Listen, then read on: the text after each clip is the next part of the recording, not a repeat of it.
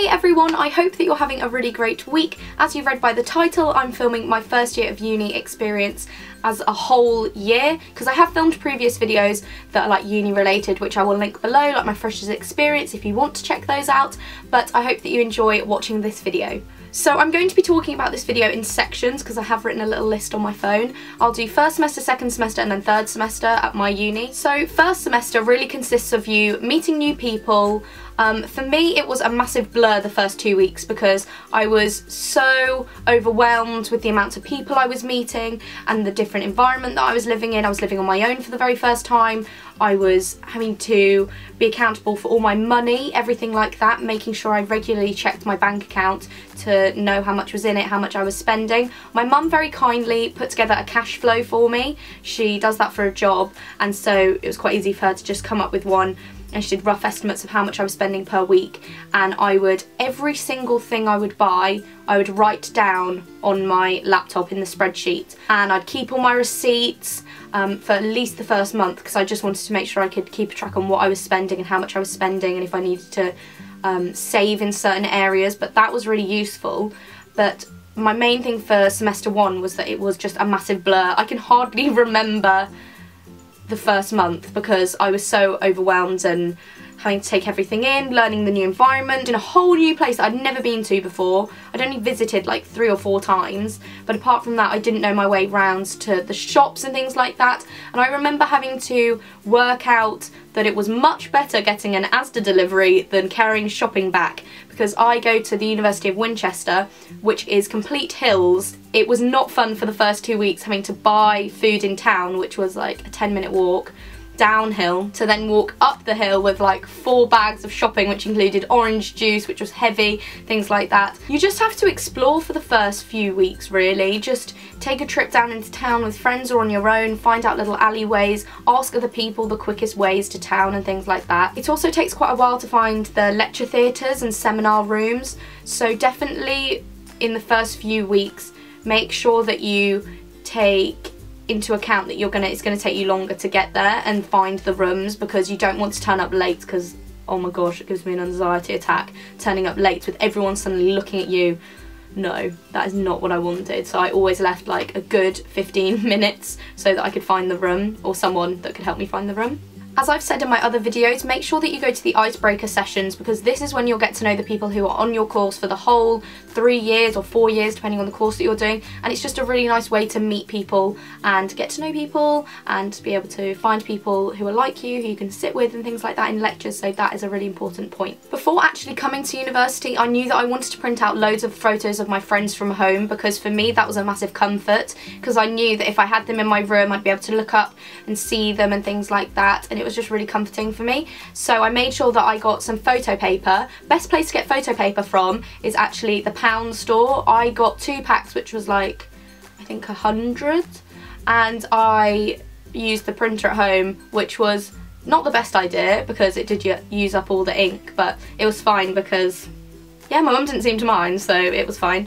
But yeah, that was a really good thing to do. There are a couple of websites I know that do photos for free. I might be able to find out. If I do, I'll link them in the description bar below so that you guys can use them as well. But that is a really important thing that I had because I wanted loads of pictures in my room of all my friends and all the good times that I had. So obviously in semester 2 you have just come back from Christmas, and for me I was so happy to go back because I had had enough of my mum being like, where are you going, what are you doing, what time will you be back, blah blah blah blah, which obviously you don't get at university, but when you're at home and you're just going to meet a friend, my mum would always text me like, where are you, when are you coming back? And I just missed my independence so much and not having someone there like constantly going on. Like I really appreciate the fact that she's bothered, but it's just you miss the freedom and you miss being able to choose the food that you want and cook the food that you want and go out when you want and things like that. So when I came back I was really pleased with that. Obviously you've also made friends in the first semester, so you have those friendships and you know your way around the university and things like that, so it's not quite as daunting, you're more comfortable, and it's just, for me it was a much better semester because of the fact that I was more comfortable, and I'm one of those people who I hate change, so for me I was all settled in and things like that, so that was really lovely. Another thing that for me was a massive issue, and I know for quite a lot of people was a massive issue, was housing. It is not fun because it's so much drama. You don't know if you're going to get a house that you want because there's always a mass of people wanting to get them.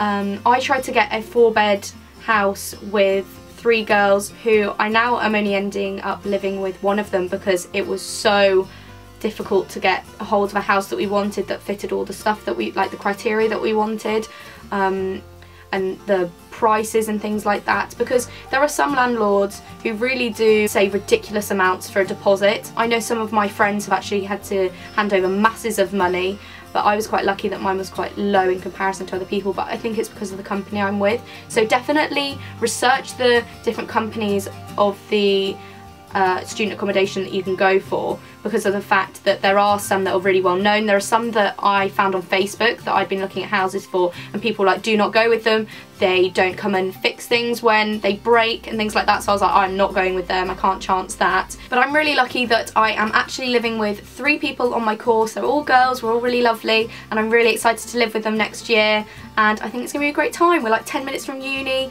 I've got like a double bed, which is a luxury in comparison to my single bed, which was tiny at uni. But yeah, I'm really looking forward to next year, and I will probably stay in this house for my 3rd year as well, if it's a really good house, which I think it is, because the girls who previously were there said it was amazing and it looks lovely. So yeah, the probability of me staying there for 2 years is very likely. And at my uni in 3rd semester it is just like evaluation week, or you go back just to have exams. I was really lucky that all my exams were either before Christmas and before 2nd semester ended, and so I had no work to do for the month off that I had, and then I came back in April for literally 2 nights to collect results and go to a careers event. So for me it made perfect sense to pack up loads of my stuff from my halls and move it at the end of semester 2 when my mum came and picked me up. So when I went back for like 2 nights literally, I didn't have very much there. I didn't have any of my clothes because of the fact that I'd taken them all home. But it was really weird, the fact that everyone else was working, and I still have friends working now. My friend Fran, who goes to Oxford, is working because she's doing medicine, working really hard. So I literally have 6 months off. But I have been doing something, I have been working. So that is what I have been doing and earning money, which is nice instead of being in debt. So yeah, it's been nice to earn some money, but I haven't really known what to do with myself because loads of my friends have been away, so it's a bit boring when they're not here, but I've tried to keep working and I'm looking forward to them all coming back. And so when I went back to collect my results, I had passed all my tests and my exams and things like that, which was really good. I was super happy with the results that I got. I had a great first year. I'm really looking forward to moving into 2nd year, and I hope that you have enjoyed this video, hearing about my first year at university. I will probably do one of these next year after my 2nd year, just so I can maybe compare. But I really hope that you have enjoyed this, and I hope that you subscribe and like this video if you did, and I will see you in my video next week. Bye!